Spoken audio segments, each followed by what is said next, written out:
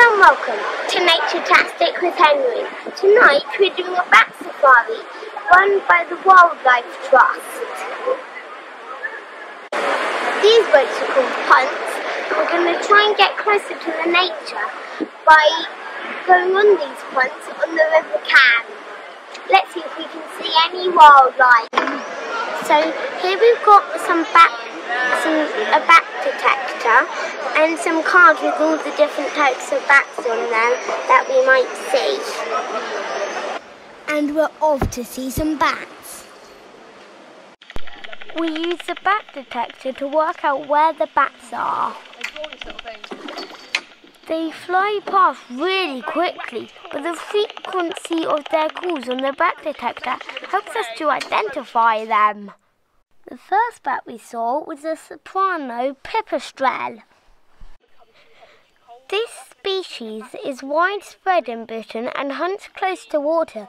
We mainly saw it in the areas where there are lots of trees close to the river.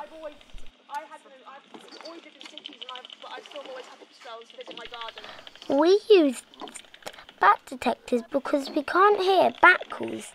These calls are how they hunt. It's called echolocation and it works a bit like a radar.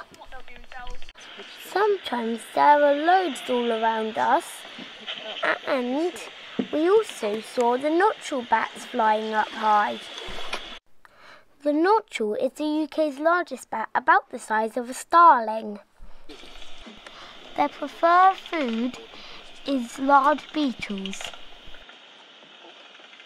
Because the punts are pushed along by a pole, it was really peaceful.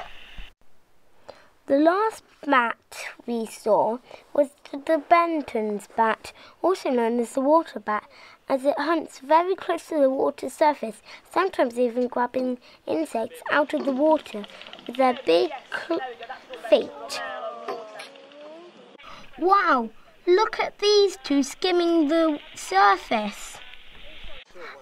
As well as bats, we also saw herons, swans, geese and ducks. It was a brilliant and relaxing way to get to see the river wildlife after dark. That was a brilliant experience and I loved it and seeing all those bats. The route went from Cambridge city centre out of the city and into Grantchester Meadows, so we saw parkland, woodland, meadow and an urban environment.